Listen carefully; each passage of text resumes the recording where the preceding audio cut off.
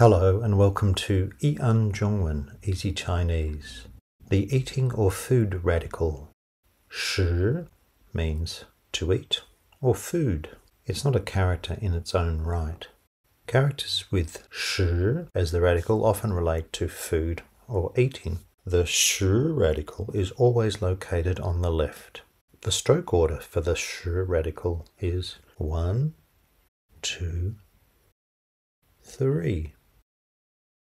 Characters with 食 as the radical include fan, meaning food or rice, and so we have 吃饭 to eat, 饭馆 restaurant, 米饭 steamed rice, 炒饭 fried rice.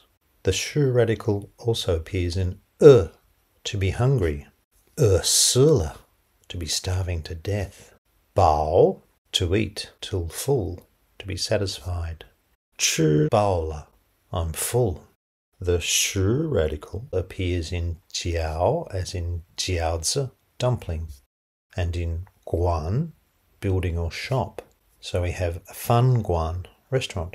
It appears in 饼 for a round flat cake, cookie or pastry, and so we have 饼干 biscuit.